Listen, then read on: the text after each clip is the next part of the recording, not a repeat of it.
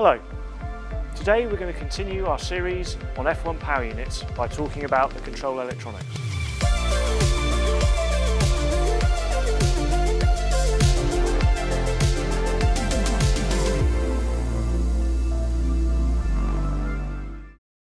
There are actually two control electronics as part of an F1 power unit, the control electronics K and the control electronics H. And as you can imagine, one's associated with the MGU-K and one associated with the MGU-H. What the control electronics does is take the energy from either the K or the H in the format that it's presented and convert it into an energy format that can be stored in the batteries. And then it can do exactly the opposite. Take the energy storage format of the battery and convert that into the energy that the MGU-Ks can use to then deploy that energy.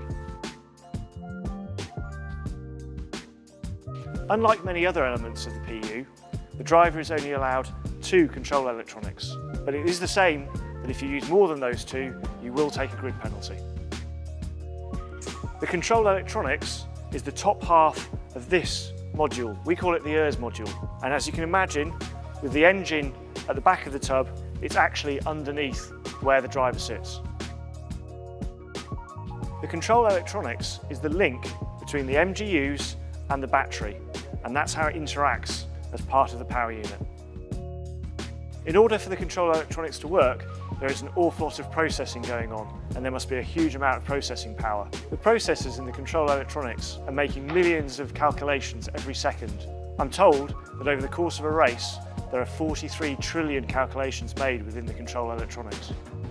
The performance of the control electronics is all about efficiency.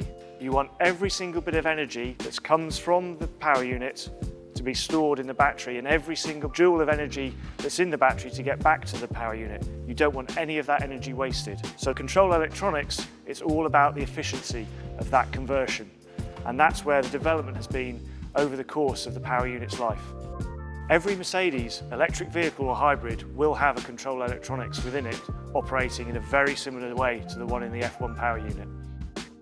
As I've said, the performance of the control electronics is all about efficiency, but even at the high levels of efficiency that we do run, there is some waste heat, and we have to manage that waste heat.